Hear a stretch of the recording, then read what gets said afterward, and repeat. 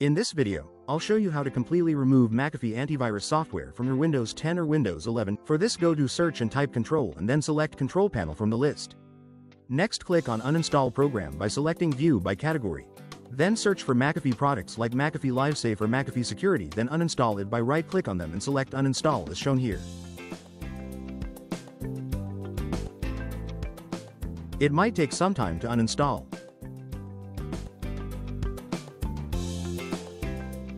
You will get this pop-up and there just click on Uninstall button to begin uninstallation.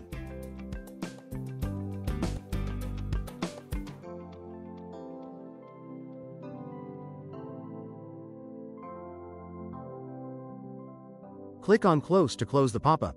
This might delete other McAfee product as well. Also search for McAfee LiveSafe, McAfee Total Production, McAfee Web Advisor, McAfee Endpoint Security, and if fine, follow this same steps to uninstall. Now let's clear leftover files.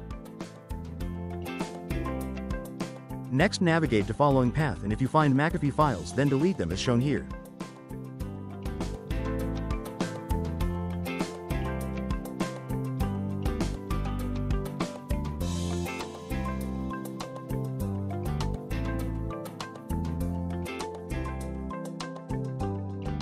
Next, press Windows plus R to open Run dialog box. There type %appdata% and click on OK button. There search for McAfee folder and then delete that folder as shown here. In this way we completely uninstall McAfee from Windows PC. Please like, share and subscribe to the channel. Also click on bell icon so that you will not miss any update.